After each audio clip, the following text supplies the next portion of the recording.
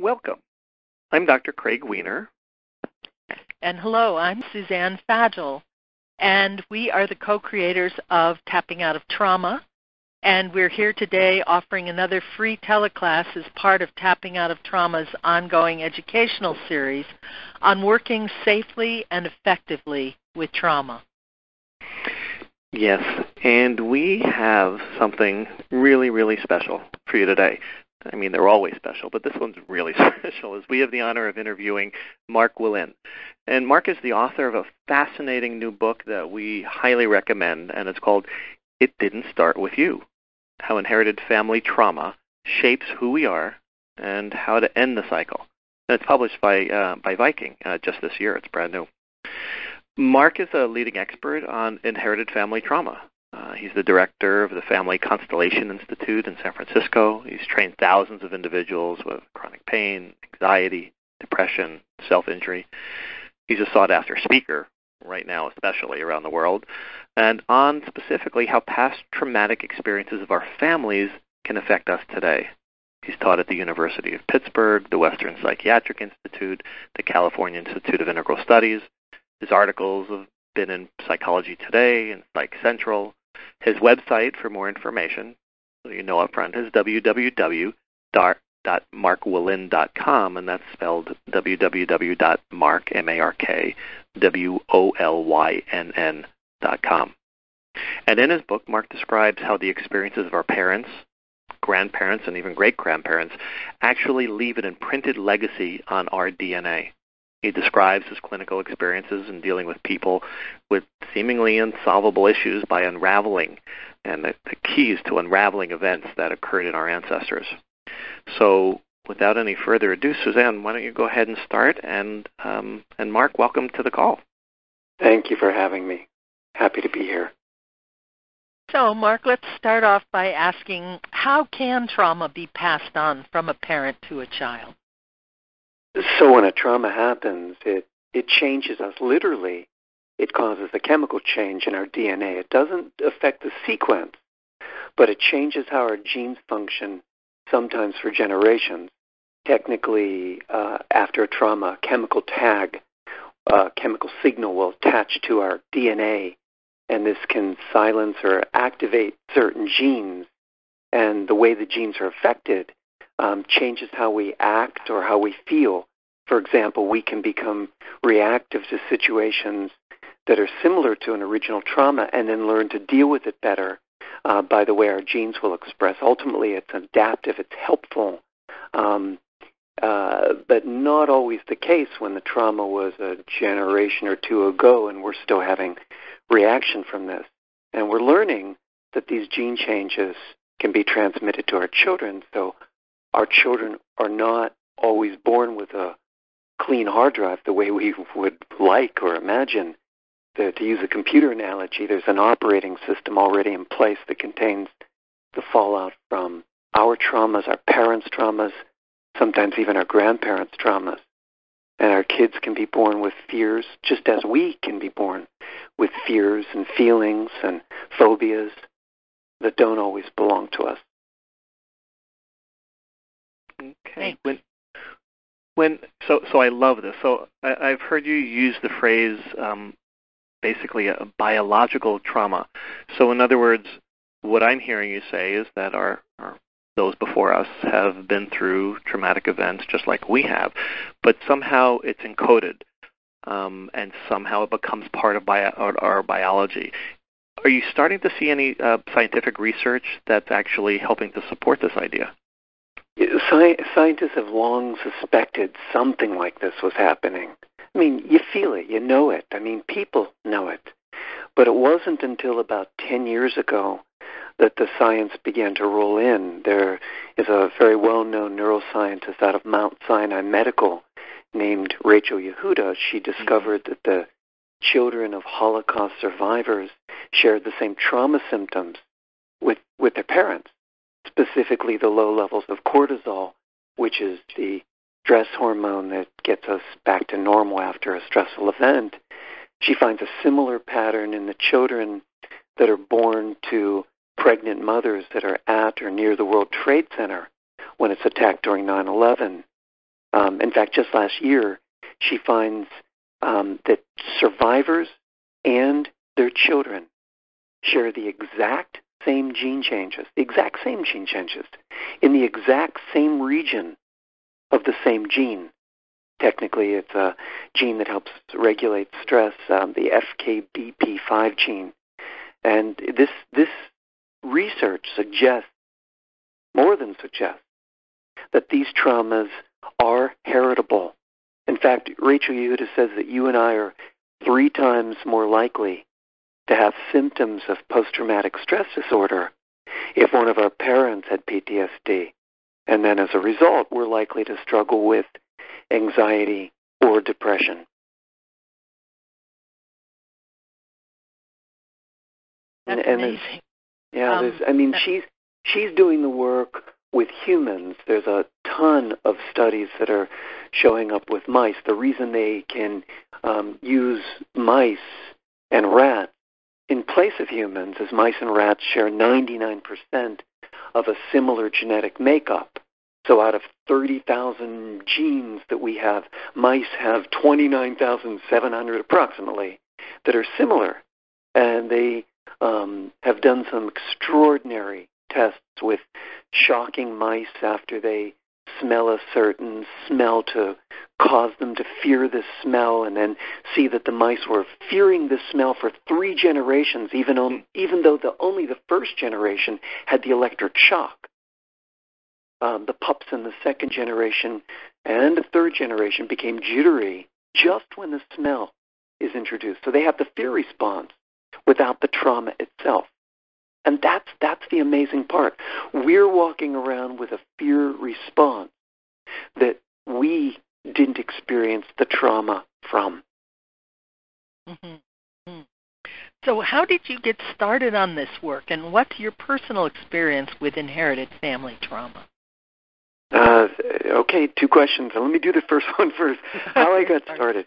20-some years ago, I was working with cases that I just could not explain in the context of a client's life experience.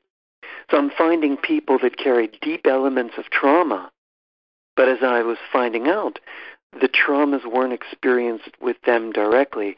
I'll give you an example. I worked with this cutter who cut so deeply that she would almost bleed to death, which is unusual in the experience of cutting. It's that particular way she cut. She would hit very deep vessels, veins, arteries, and bleed, and have to be rushed to the hospital for blood loss. And that was strange. That was symptom number 1 that made me think, okay, this is what I was working with a lot of self-injurers, but this was different. And so I asked her, what do you think about right before as you're holding that razor blade and you're about to cut? And she said, I deserve to die? And here I am looking at a 24-year-old woman, and literally her life has just begun. And I say to her, what have you done? Did you accidentally harm someone, take a life, break up with someone, and they committed suicide? She said, nothing like that. And so I looked in her childhood and with her parents, and she had lovely parents. In fact, they were the ones rushing her to the hospital, and no one had any excuse for what was understanding. No one could understand what was happening. Lovely relationship with her mom, lovely relationship with her dad. Her attachment with her mom was full and strong and loving. And then I asked the question without really knowing what to do. This was 20-some years ago. Tell me about the rest of your family members. And boom, she dropped the bomb. She told me about her grandmother, who was an alcoholic, who was driving the car drunk. And Grandpa was in the passenger seat. And she hit a pole. And Grandpa went through the windshield. And here's the significant information. Grandpa got lacerated, cut on the glass, and bled out before the ambulance could arrive. He died. And now it made sense. Who was the person who felt that she didn't deserve to live? Wasn't my client. It was the grandmother. the grandmother felt that she didn't deserve to live for taking the life of her beloved. And here we could see that both experiences, the bleeding and the feeling like she deserved to die, she was expressing, but it was not her trauma. And how do we know we hit the right trauma? Because she stopped cutting once we worked together. You asked me another question, how I got started was similarly, my personal experience was a trauma. About 25 years ago, I lost the vision in one of my eyes, and I was diagnosed with a chronic form of retinopathy, and the doctors couldn't cure it. And because of the way it was progressing, the doctors told me that I was likely going to lose the vision. I had the chronic form of a very leaky retinopathy, a lot of scar tissue. I was told to expect that it was going to affect the other eye too. I was going to be legally blind, they told me. And I was terrified, and I was desperate to find help, and I went on a search for healing. And this search led me halfway around the globe, literally as far east as I could go to the Far East, to Indonesia, where I learned from several wise teachers who taught me some pretty fundamental principles that we don't learn here, one of which was the importance of healing my relationship with my parents. But before I could do that, I had to heal what stood in the way, which was inherited family trauma. I just didn't know it at the time. But specifically, it was the anxiety that I had inherited from all my grandparents, who were all orphaned in some way. 3 of them lost their mothers when they were babies, and the 4th lost her father when she was 1. So ultimately, she loses her mom's attention as the mom is grieving. And I learned later that this anxiety, this was the real cause of my vision loss. And like my parents, I'd inherited this feeling of being broken from a mother's love. Oh my goodness, I remember 5 or 6 years old, a small boy. I'm panicked whenever my mom leaves the house. Of course, just like my grandparents, right? But I don't know it. I'd run into her room, crying into her scarves and her nightgowns, thinking I would never see her again, that her smell, that would be the only thing I had left. And this is true. My grandparents never saw their mothers again. And the smell was probably all they had left. 40 years ago, I shared this with my mom, and she told me the exact same thing she did when her mother left the house. She would cry into her clothes. And then when my sister was reading the book, she said, "You did that too? When Mom would leave the house, I did the same thing." And after, working through these principles that I learned, healing my relationship with my parents, my sight came back.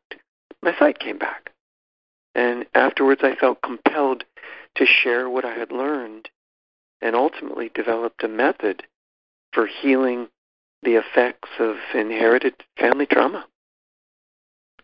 It's a very powerful testimony. It is. And so I have 2 follow-up questions. You mentioned the lineage. So the first part of the question is, how many generations back does this go?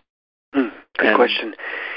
Research is suggesting that it goes back about 3 generations.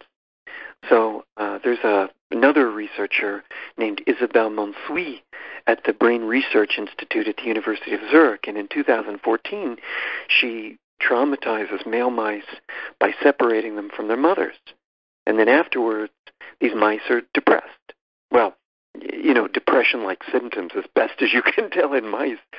But the strange thing is the pups in the 2nd and 3rd generation have the same depression, the same trauma symptoms, despite never having experienced the separation from the mothers, the trauma themselves. So technically, for those in your audience that are science geeks, they find abnormally high numbers of microRNAs. And microRNAs, it's a genetic material that also regulates gene expression. They find this in the blood and the brain.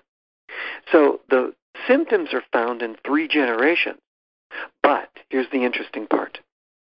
The mice in the 3rd generation, although they have the same trauma symptoms as their fathers and grandfathers, they use male mice here, they did not have the elevated numbers of the microRNAs in their brain and their blood.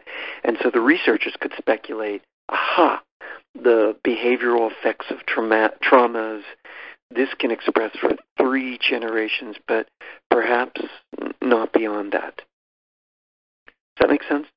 It does. And so the second half of that question is the idea that, let's say a parent is depressed and we're around environmentally a depressed parent or grandparent, and we have a tendency towards that. So I just want you to speak to, is the traumatic sequelae because we're consciously exposed to the things that our parent and grandparent? Does it have to be, or can it come across generations without us having no idea it even happened? Oh, yeah. In fact, what we don't know about can have the greatest effect. In fact, it's better if we know. In fact, the more we know, the more our parents talk about these things, the more there's healing, resolution, calm, restorative calm in the family from these traumas, the less likely these traumas tend to transfer down into subsequent generations. What I see is that when traumas remain unresolved, when the healing is incomplete, or the people involved in the traumas are rejected or excluded, we're going to see aspects of these original traumas repeating in later generations.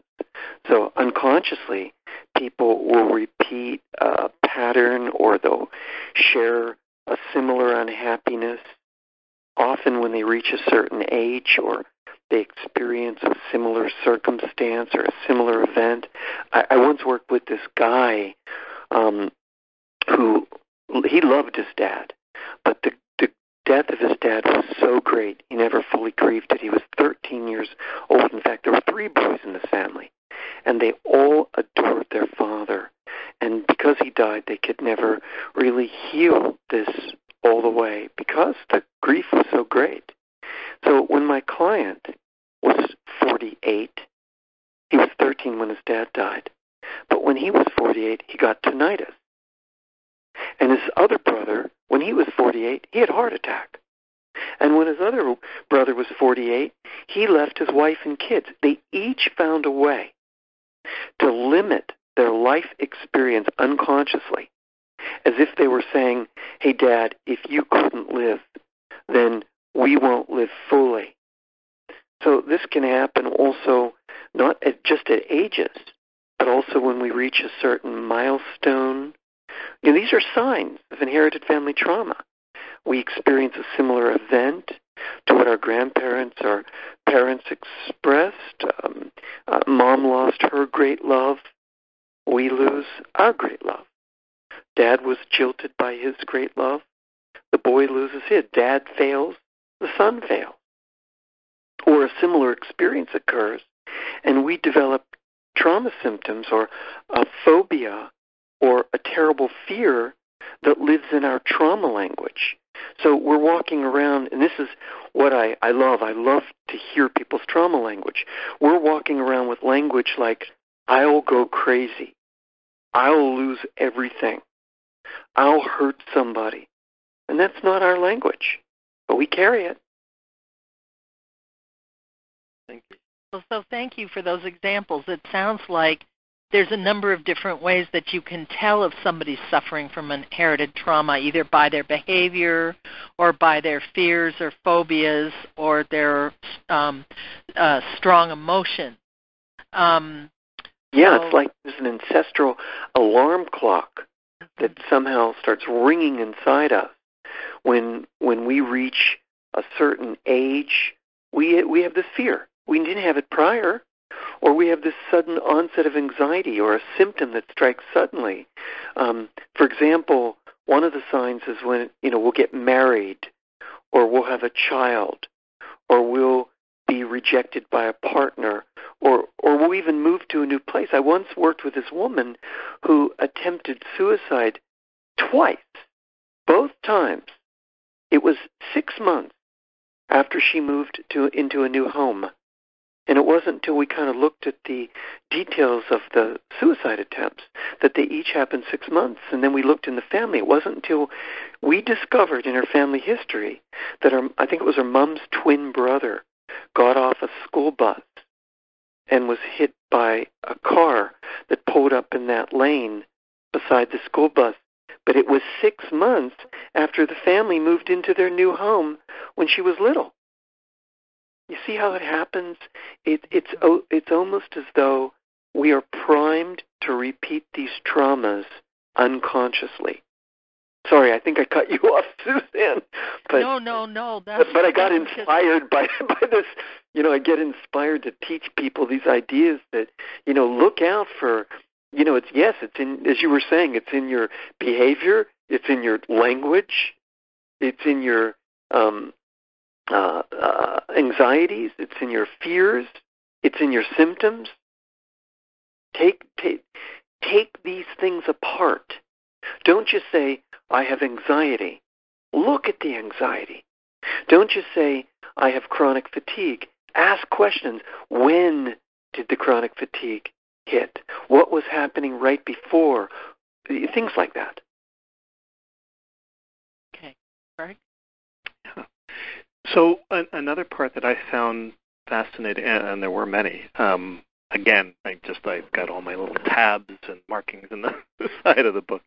You talked about what you called the 4 unconscious themes that somehow interrupt a person's flow of life. I was wondering if you could speak a little bit about those and the importance of them and how they generate kind of the behaviors and the attitudes and beliefs that are created as a result of those.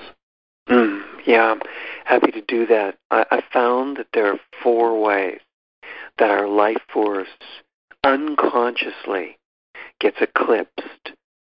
4 ways in which our life force, there are other ways that are conscious, but these are, you'll see when I start to explain, 4 ways in which our success can be hampered, or our relationships can be diminished or limited, or our health or vitality.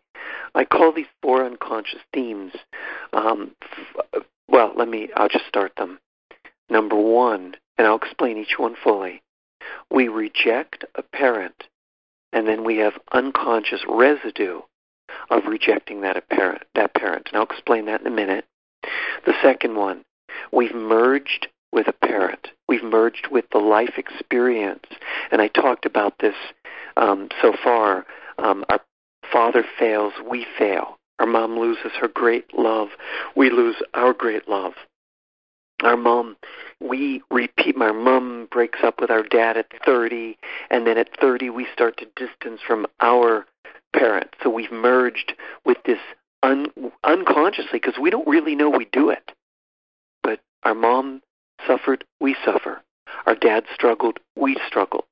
Thirdly, we have a break in the bond with our mother early, and the attachment is diminished in some way, and we have unconscious effects of this. And I'll go through and I'll explain this. And fourthly, we are identified with someone in the family history, like that cutter, who was identified with Grandma when she felt she deserved to die, and Grandpa when she bled out. But let me talk about the one that's most hard for people to digest, because many people reject a parent. We feel we didn't get enough from a parent, our parent was critical, abusive, we have our story, but we don't realize the effects of these rejections. When we reject a parent, we reject aspects of that parent's behavior that we find negative, but we reject it in ourselves. We can't see when we're the same. And then it expresses unconsciously in us. For example, if our mom is cold, we can't see when we're cold with a partner, or we express that coldness the same way. In fact, we'll often project it onto the other partner as though that partner is cold. We can't see it because it becomes disowned in us. Instead, we're waiting for the partner to be cold or distant or critical, In fact, we're hypervigilant, which makes people cold or distant or critical. We don't even see it because that's just our trauma brain, our limbic brain, keeping us safe. Our limbic brain, which is always in hyper operation or hypo operation, keeping us safe in some way by shutting us down or keeping us in fight, flight, or fight. This brain is making us hypervigilant by preparing us to say, oh no, don't let this happen to me again. So we're looking for the people we meet to be cold, distant, abusive, and we can't see where we are engendering, protracting the problem. So these rejections, let me keep going. Not only when we reject our parent do we reject aspects of that behavior in ourselves and can't see it, and can't see when we're the same, or we're projecting it onto a partner, or we're drawing a partner back toward us who has that behavior so we can heal it. Ultimately, it's to heal us. So we get a distant partner so we have another chance to heal it, but there's someone else we're distant with and we can't see it. We're distant with the small child inside us. We're distant with ourselves. If our parent was critical, we become inwardly critical. We know it. If our parent was aggressive, we become inwardly aggressive. If our parent was distant, we become distant with the child inside us. And we cannot do that. It is essential that we begin to heal our relationships with our parents, even though it's tough for many of us, and we have our reasons. But minimally, we have to begin to heal it at least inside ourselves so that we can stop our projections and our disconnections and our inner distance from ourselves. Well said. Thank you. Yeah. So when individuals do suffer trauma and they tend to repeat the trauma as a way of trying to heal the thing, could you show us a little bit? I mean, you've talked about it already, but could you give us maybe another example of how this driver compulsion to repeat manifests in later generations? Right. Say great-grandparents or... and does it always manifest in exactly the same way? Because I've heard some trauma, intergenerational trauma, people say that it comes out differently in different generations, the behavior. Yeah, it really does. I mean, I could give a gazillion cases here. Let me mention a couple quick ones. I once worked with a young woman who had irritable bowel syndrome, a pain in her they didn't know what it was. That's what they labeled it. I always believe that diagnoses can block our inquiry with our condition and can shut down our relationship with the symptoms. Which we need to have a relationship with our symptoms so we can explore further. But they gave her this diagnosis, IBS. And in this diagnosis, we had to pick it apart. I said, tell me, are there fears in your IBS? Are there fears? And she said, oh, yeah, I have this debilitating fear of being kidnapped, raped, and murdered. Now, this is unusual. Did anything like this happen in your early childhood or to your mother or your father? Was anybody kidnapped? Did anything happen to you? Was there a issue in your attachment with your mom that felt like you were being hurt in some way because you stopped trusting your mom's love? No, nothing like that. She had no way to explain it until we started following the trail of trauma, what I call the breadcrumb trail. She saw that her mother's little sister had a breast cancer and told nobody about it until her breasts were black and necrotic. Oh. And by the time people found out, she was dead. So I'm thinking to myself, what makes a woman not tell, almost as though she's atoning for something? What makes a woman not tell anybody she has breast cancer, knows she's dying, but not seek help? So I said to my patient, my client, the young woman with this fear of being kidnapped, raped, and murdered, I said, tell me about that grandfather behind your mother and aunt, the one who's that really nice guy, that janitor who works at your mom's school. And she said, oh, he wasn't always a janitor. He used to be a very powerful guy back in the old country. And I said, what old country? And she said, the Ukraine. And I said, when did he come here? And she said, 1946. And I said, 1946? What do you know about that? And she said, all I know is when the communists came back to power, they were going to put him to death and my grandmother to death. And I said, wait a minute, why? And she said, all I know is the Nazis helped him escape. I said, will you please go home and ask some questions? Well, she did. And she came back. And she found out that he was a Ukrainian National Socialist, a Nazi. And when the Nazis came to power, he took out his revenge on Jews, who he was angry at.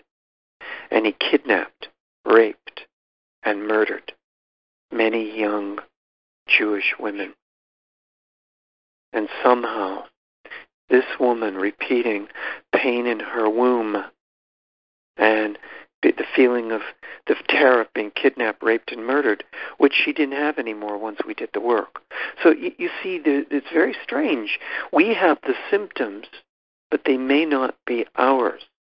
Again, we're carrying the biological residues, as you were saying, Craig and Suzanne, these biological residues, but they're not our traumas. Yes, we have the residues.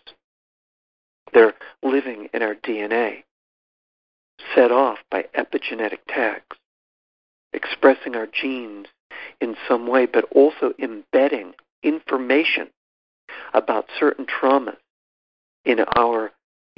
through sperm, imprinted in the sperm of our dad, imprinted in the egg of our mom, and passed forward. One of those eggs, fertilized by that sperm, will become us, and we will have symptoms that don't even belong to us. The stories that you speak of now and in the book are so powerful in examples. But I'd like to, a lot of the people that are listening are EFT and tapping and different kinds of practitioners. And so I'd like if we could segue a little bit into the process that you use for helping to elicit information, eliciting it. And you speak about core language a lot in the book when you talk about trauma. Can you talk about this a bit, how you came to develop it, what it is, and how you would use that approach when you're speaking with and listening and working with somebody that you suspect has had inherited family trauma? So I have to thank these patients that would come to me, or these clients that would come early with this unusual language that I learned how to hear. My background is language. I basically find where language and trauma intersect. So I would hear clues in people's language, because when a trauma happens, it leaves clues behind. And these clues in the form of emotionally charged words and sentences, like I said earlier, they form a breadcrumb trail. And when we learn how to follow it, it leads us back to these traumatic events. It can also lead us back to our childhood and to our in utero experience, but it can also lead us further back to these biologically inherited traumas of our parents and grandparents. And when we know how to uncover this trauma language, these unconscious words, what I call core language, and link them to the original traumas, it's like finding the missing piece of the puzzle that lets the whole picture come into view, and then it gives us a context that explains why we feel the way we feel. In the book, I teach the reader how to become his or her own detective, to uncover these clues, and then I teach the reader how to link them to the traumas in the family history. I ask specific questions designed to pull out this unconscious language. For example, I'll ask people, what's their worst fear? That's one of my questions. What would happen to you If your life suddenly fell apart, Craig and Suzanne, don't answer. But it's the question. if things went suddenly terribly wrong, and this is a feeling you've had all your life, even before you had kids, what would happen to you? What's that feeling you've had your whole life? If your worst fear, and when people answer that question, they give me another one of my tools called the core sentence, which is that answer to their fear. I'll harm somebody. I'll go crazy. They'll lock me up. I'll lose everything. I'll lose a child. I one time worked with this woman. She was consumed with anxiety only after she became a new mother. She never had anxiety. She was fine. But once she became a new mother, she was consumed with anxiety. And when I asked her her core language, she said to me, I'll harm a child. And I said, did anybody in your family ever harm a child? And she said, no. Oh, wait a minute. And she said, my grandmother, when she had a newborn baby, she lit a candle and caught the curtains on fire, and the house caught on fire, and she couldn't get that baby out of the house, and we were never allowed to talk about it. And there you go. It's again what I see. People aren't allowed to talk about these traumas. That's the drive or compulsion to repeat these traumas. How it manifests is that we're not allowed to do the healing. The healing's incomplete. Someone gets rejected. Someone gets excluded. And then what happens is we repeat a similar circumstance. And we can't do the healing work. We can't do the neuroscience, which leads us to heal that part of the brain that's still drumming up and repeating aspects of the trauma. Thank you. Powerful, powerful work. Thank you. Thank you. Mark, what about, given our world today with all the mass refugees and exodus from war and stuff and 9/11, situations of mass trauma or natural disasters or even like the earthquake in Italy, what might be the effects on the children or grandchildren of the survivors or those who died? In your book, you speak powerfully about an 8-year-old Cambodian boy named Prak. Could you share his story with us? Thank you. Yeah, I would like that. Again, Suzanne, when we don't grieve fully, we find ourselves suffering similarly, developing symptoms that limit our life experience. As I said earlier, often when we reach the same age as a family member who suffered, or maybe someone who died in that earthquake or in 9/11, which is why it's important that we grieve our loved ones who died. We do our inner work around it. We tell our kids about these traumas so that they can feel our ancestors as supporting them rather than haunting them. There's a great line by Norman Deutsch in his book, The Brain That Changes Itself. He says our ancestors can go from haunting us. Psychotherapy, he says, is about our ancestors can go from haunting us to literally being part of our history. I love that sentence. And, you asked me about Prak. Here's a case where nobody would talk about what happened to the paternal grandfather. So I'll tell the case. Prak, and that's not his real name, of course, is an 8-year-old Cambodian boy who bashes his head. He runs into walls. He has concussive head injuries. He runs into a basketball pole. He's done this 7 times by rushing into a pole. And I asked the parents, what else does he do? That's a little odd that he seems to run head first into things. And they said, well, he also plays with a hanger. And what does he do with the hanger? Well, he slaps the couch and the floor saying, kill, kill, kill. So obviously, to me, because I do lots of this work, I know this is connected with probably a head trauma. Somebody hit somebody in the head. Well, that's exactly what we found out. What we found out was the father's father was a survivor of the killing fields, but his father didn't survive. His father was accused of being a spy by the Khmer Rouge, a spy for the CIA, which of course he wasn't. That was just an excuse they used. And they whacked him over the head and killed him. And here in the grandson was the whacking, his arm coming down and whacking, saying, kill, kill, and the head injury, similar to our cutter, who was experiencing both aspects of the trauma in one event, one action of self-injury. I work a lot with self-injury, and in self-injury, often in that one action are two events or two experiences in that one action. So here, the worst part of it, what made this trauma stick, what made this trauma so salient, so potent, so powerful in Prak's life, is that the mother never mentioned to her grandson that she had even had his grandfather. In fact, she told him, the father. The grandfather told him that his real grandfather was another man, and that he never mentioned his own grandfather, his own father, to his son. Never. So I told him, go home and tell him about his grandfather, your father, and tell him how much you loved him, and tell him how much you were grief-struck when he died, the grandfather you've never told him about. And then light a candle and tell him that his grandfather protects him. In fact, put a picture of your father over his bed. They happen to have had a picture. And tell him that his grandfather protects his head at night.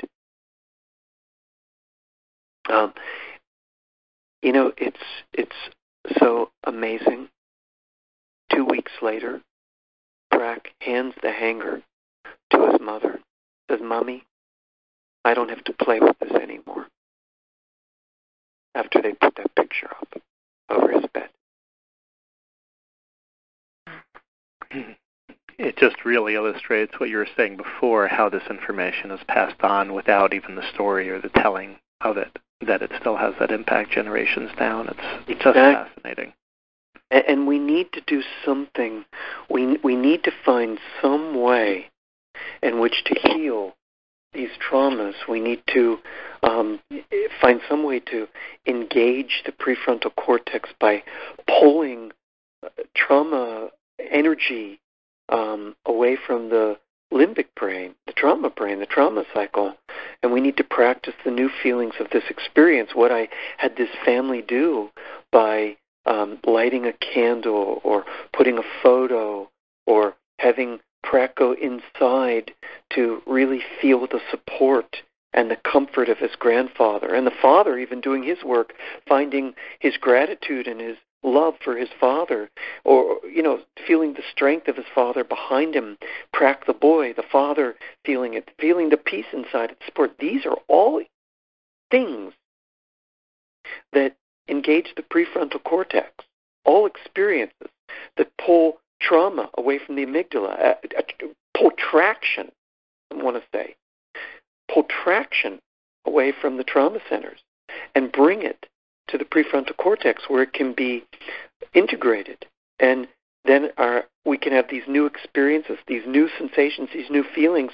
And then I know you two work with tapping, which is another way to do it. And then our brains can change. In the book, I teach how to have these experiences and to create these new neural pathways so they can get laid down in the brain in a firm way. So our brain structures can begin to wire together and we can heal. When we revisit these feelings and these new feelings and sensations associated with our new healing experiences, we get a release of feel-good neurotransmitters like serotonin and dopamine, feel-good hormones like oxytocin, and the main thing, our genes, our very genes involved in our stress response, the trauma response. They can begin to function in a new and improved way. You actually went right into my final question and started to go there as far as tips on how to break that trauma. I love how you use the genogram as far as a way of really viewing and collecting the information and doing it visually. And then what I heard you say was there are any number of techniques, and whether it's tapping and whether it's imaginary conversations, whether it's holding an image of a picture, anything else that you'd like to just give us on tips of people that are working to break the cycle? Yes. When we visualize our inner experience, regions of our brain become to activate that are similar to having the real experience. Our brain doesn't know the difference when we're having an inner experience or an outer experience because the same neurons, the same parts of the brain become activated. Tips. I like to tell people, shake the family tree and see what falls out. What family secrets have been hidden? What stories didn't get told? What traumas have never healed? It's important to know these things, especially if we're unconsciously reliving elements of traumas that don't belong to us. I find that when we ignore the past, it comes back to haunt us. But when we explore it, we don't have to repeat it. We can break these destructive patterns. I also like to tell people to talk about the traumas in your family, try to work through them. This way, they're less likely to be passed down to your children. And lastly, do the healing practices that I lay out in my book. They work. They're the same ones I've been using for over 20 years, and they can be real life changers. So important. Thank you, Mark. Beautiful. Yes, Mark. I mean, I feel like we could talk to you for hours here. We probably could because there's a whole lot to say. But we really appreciate your talking to us today, and I know that our listeners will be very inspired by your work. So once again, Mark Wolynn, the author of It Didn't Start With You, How Inherited Family Trauma Shapes Who We Are and How to End the Cycle, published by Viking in this year, 2016. If you, it's a must-read on your bookshelf. You should definitely have a copy of it. Mark, thank you so much. We really appreciate your being there for us. Thank you. Oh, thank you, Suzanne. Thank you, Craig. To those of you who are listening to this call, don't go away. Craig and I are about to share with you some parallels that we see for those of you who are matrix reimprinting and EFT and energy medicine folks about how you can work with this book and this information. So just hang on here. Hello, everybody. Welcome. Thanks for continuing on to the tappingoutoftrauma.com post-interview discussion with myself, Craig Weiner, and Suzanne Fadgel, and just a fabulous interview that we had with Mark Wolynn regarding his book, It Didn't Start With You, How Inherited Family Trauma Shapes Who We Are and How to End the Cycle. And, you know, I think it's so obvious. Everything that he spoke about with regard to intergenerational family trauma are issues that we're dealing with when we're dealing with EFT, tapping, and working with people and their behaviors and beliefs and getting to the core and looking how to make changes in their life, how to resolve their past. The beauty that Mark spoke of is not just necessarily about things we've directly experienced in our life. It's following that trauma breadcrumb trail, as he spoke of, back to our own life, and then back into our parents and grandparents to find what oftentimes is the unconscious source of so many of the traumatic triggers and experiences and problems that we're facing in our life. So love this interview. Hope you did too. And we're just going to make it very applicable to what we're dealing with when we're working with EFT and matrix reimprinting and all the different tapping modalities in energy psychology. So, Suzanne, why don't you go ahead and give it a start with some of the points that most touched you? Okay. Well, I mean, I think certainly some commonalities that we certainly have that we share with our clients that in terms of explaining things to them is, first of all, healing the illusion that somehow we are the source of the problem. It's very clear from Mark's work that a lot of people, when they fall into this intergenerational trauma, think, oh my gosh, that whatever's happening to me is that I'm the problem, and as opposed to the trauma that's happening. And the sense that nobody is born with a clean hard drive, so to speak, that everyone comes in with stuff. And whether it's our early childhood stuff or it's ancestral trauma, we don't come in, there used to be this thing that babies were sort of born pure and stuff, and we really now know that that's not true at all. We all come in with stuff either from in utero or past lives, because there are markers on our genes that have picked up, as Mark talked about, traumas from previous generations. We also know that I think this is a really important part, that hidden or family secrets or hidden trauma, that often it can have a greater effect than traumas that are known in the family. When a trauma is made secret or kept secret, and there's nobody's ever talking about what happened, it makes it much harder for us to access why we're behaving or feeling the way we're feeling, because we think we're just going crazy. And so there are just greater effects for not knowing what's behind the trauma we're experiencing. And so there's a sort of need that we might pick up from Mark's work to shake the family tree, so to speak, with our clients and explain that, first of all, trauma is biological, whether it's from this current life or from before, and that there is this emotional legacy that we carry around with us. And sometimes it's in very mild behaviors that we might do, and we say, oh, my mother did that or whatever, or it takes on a more traumatic behavior when it's something that is harmful to ourselves and turns out to be related to a previous family emotional legacy. So these are kind of sort of basic points that as we work with tapping modalities and other energy modalities and looking at trauma that could be intergenerational, these are some of the things we need to sort of pay attention to and think about as we're working with a client. But Craig, I would love for you to do.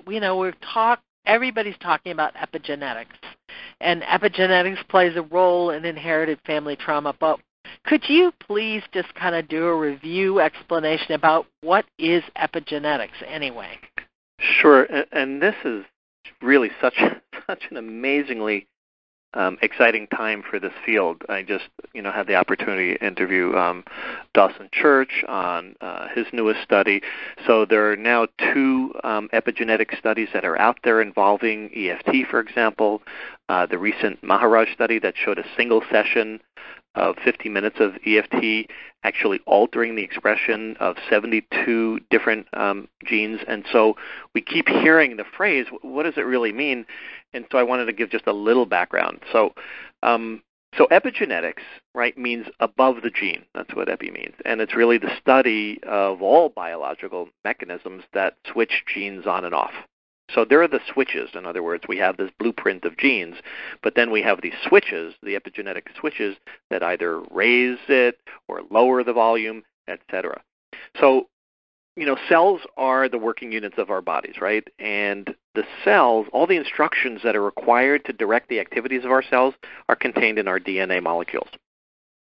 So we have like over 20,000 genes made up of these DNA molecules that are instruction manuals, in a sense, of how to make proteins that become stress hormones, proteins that become, all kinds of hormones and chemicals and proteins in our body that carry our life functions. So epigenetics essentially affects how these genes are read by the cells and then how they produce these proteins and chemicals.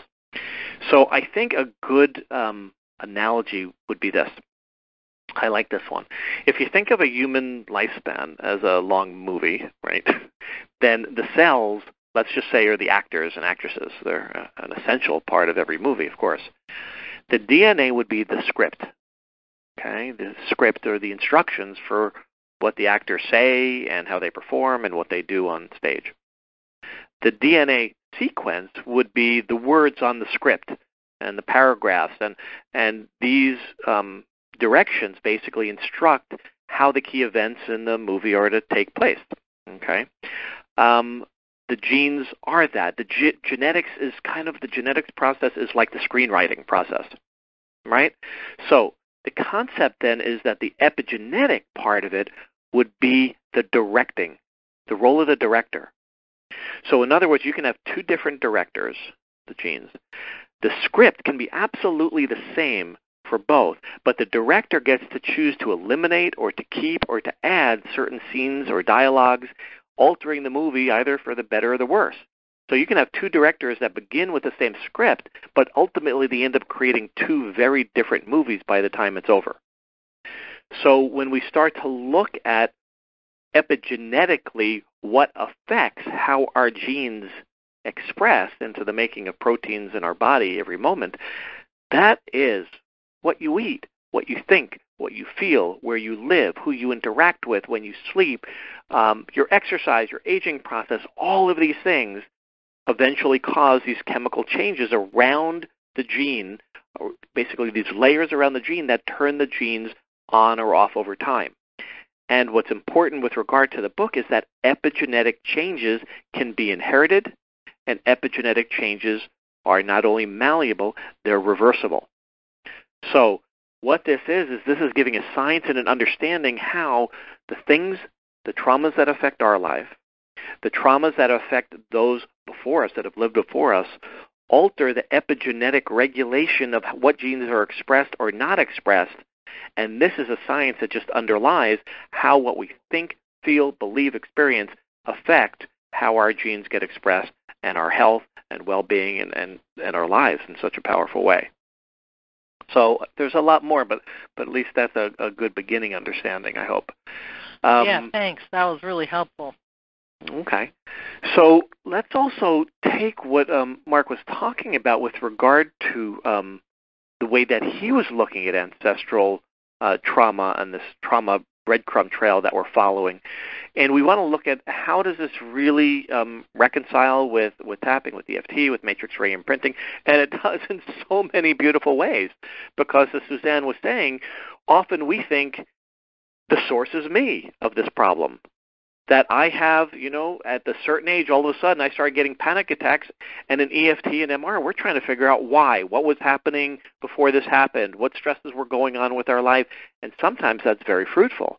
And sometimes it's not. We don't really nail it because it didn't necessarily come from us. So when we start working, for example, matrix reimprinting is a great example when we go and visit and echo. The energy consciousness hologram, which in matrix reimprinting is that part of ourselves that dissociated and split off at a trauma, that 12-year-old that soiled their pants and it was traumatic, and all of a sudden there's this echo or this hologram of this traumatized self still living in my field, and we go and visit and communicate and repair and go into that traumatic moment and be able to tap and work with and find the beliefs associated that were formed. This is very much like finding those separated parts of ourselves. But in Mark's work and in his book, he talks about going and visiting those past ancestors and doing healing that way. Well, that can absolutely be done in MR as well, and it is all the time. With regard to tapping, what we're doing is as we're bringing these memories, these traumatic memories into our prefrontal cortex, we're recalling the memory, we're tapping on it, we're shifting the way that we view that so that in the current moment we're no longer triggered. We're creating that memory reconsolidation process that truly rewires how we hold those past traumatic events, whether they're ones in our life or the ones that when we heard about a grandfather that caused harm to another person, or a mother or a father that had lost a child, or any of the traumatic events, and they go on, both in EFT, MR, and other modalities, we're going to these past experiences, bringing them up, rewiring them, and transforming them so they no longer have to be a trigger for recurring behavior and traumas that, traumatic behaviors that we continue to repeat over and over. So I just think this book is absolutely a must for so many. It expands the consciousness, how we view just beyond our own history that we remember, and it's a beautiful addition. I think it's great. Suzanne? I just want to add to that, Craig, too, that one of the other things that he touched on briefly but talked about more with more emphasis in the book is that part of all this working through the trauma is also there's a big piece about forgiveness and how important it is to forgive the ancestors and the parents and the previous generations for whatever happened, that unless we can move past being that we need to deal with the emotions we have around the person that we interacted with the trauma maybe, but we need to also forgive, and that's a really important piece in the healing. And that comes in very often with a lot of our clients with both matrix re-imprinting and tapping. So just wanted to add that. And then I'll add to that as well, just he does a beautiful job of just showing how incomplete healing relationships with our parents just show up in our personal relationships over and over, and how they show up in our limiting beliefs that affect our work and our success and just the things that we know. It just gives an additional material to that. Right. So Mark, in his book, talks about the core language map, and he includes 4 things: the core complaint, core descriptors, the core sentence, and the core trauma. And that's exactly what we're looking for when we're doing tapping and stuff, is that we're looking for what's the complaint the person's coming in with, what's the issue they want to deal with, what's going on, and how would they describe it, what are they talking about that they notice is happening, that they language, and then it comes down to a kind of a core sentence, which we might call a core belief in our world, but it's the same thing. It's like when you narrow down, and he gives a whole way in which you can do it, but in our world, the way we would do it is by working with the tapping. And it basically comes down to a core belief that we formed about life that has stopped us from doing whatever it is we want to do, or keeps us stuck in a certain place. And from that core belief, then we can get, or core sentence, we can get to the core trauma, and especially in intergenerational trauma. So he gives the example, for instance, of the young mother who, as soon as she had a baby, was terrified around being with the baby, and then the core sentence or belief that came up for her is, I'm going to harm the child. And then she came to realize that her grandmother had had that unfortunate incident with the candle and the baby burning. And so it was that core belief that got her back to going, oh my God, I forgot my grandmother had this thing happen to her with the fire. So that's how, and that's often the way that we work. So to start listening through the complaints and the descriptors for a core belief that may be attached to the trauma is also a really important thing, as are, the bridging questions.